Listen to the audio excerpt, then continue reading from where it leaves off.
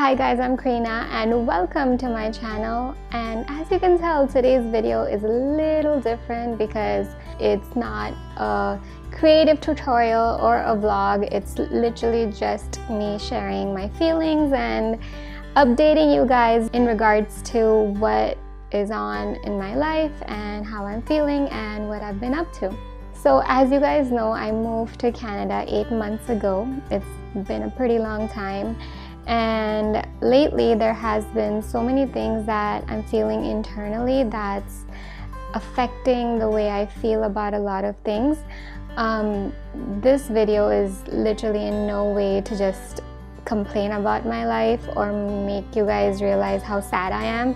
I'm not. I am happy here, but it's just that there are certain things that I would want to work on, and it's affecting me emotionally and physically. But I just feel like I wanted to share that with you, and I have realized a few ways on how I want to solve these problems. And yes, I'm going to share my problems with you, and I'm going to tell you guys what I'm doing next to make sure that everything is okay and I'm back on track. So one of the things that I'm really facing lately is loneliness. So when I decided that I wanted to get married, I knew that I'm gonna be going thousands of miles away, that I'm gonna be leaving my friends and family and my life. Okay, this is not going as planned, but sorry. I'm super happy because I get to live with my best friend, my husband. I love him so much, and I am so blessed to have this life after 8 years of long distance, like doing a long distance relationship. But I miss home. I miss my parents, my brother, my friends, everybody.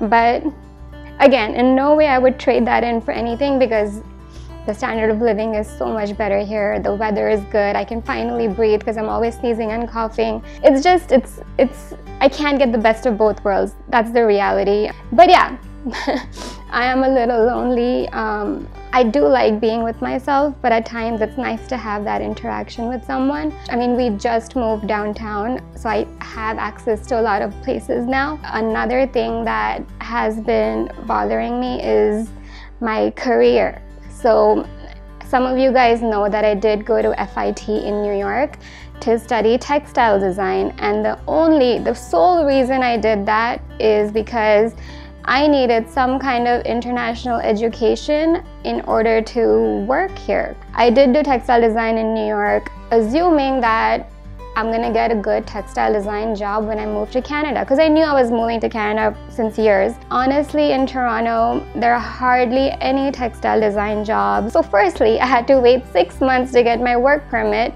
which I got in November.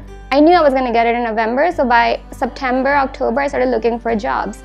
That time the response was pretty good. I did do like 4 to 5 like part-time jobs.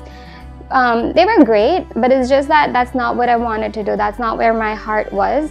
So I left those. The bottom line is, like, even career-wise, I just feel so lost at times. Because I've tried so hard.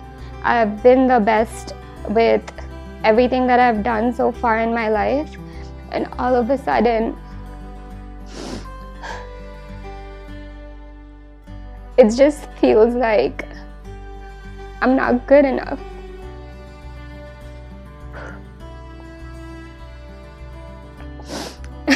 Sorry for crying, but it's just at times it just like pulls you down. It's like I've not done anything wrong, and it's hard. Because I really want to work. I really want to do something, but it's just like, how? What do I do? I mean, obviously I can go get a job at Starbucks tomorrow. I can work at a Walmart. I can work at so many different places, but I want a good career. I just don't want a job to earn money, because I have that creativity in me. I know that I can use it somewhere where it's valuable. But again, I'm just gonna be patient, keep applying, and see how things go. So the third one is to do with just my health and like my physical appearance, at times I beat myself up for not eating right and not working out. So here's the thing, I've always been active, okay? I've always tried my best to work out as much as I can. Not because I've been through like a rough phase in my life physically, it's just I love eating salads, I like eating healthy things. But for the past 3 months, I have not been doing that. I've not been motivated enough to go to the gym. I'm eating just quick and crappy food. And here's the thing, I have to make my own food. So another thing is that the weather has a huge impact on how you feel. So I'm not gonna blame it completely on the weather, but it's kind of true because it literally gets dark at 4:30. When you wake up, it's still dark.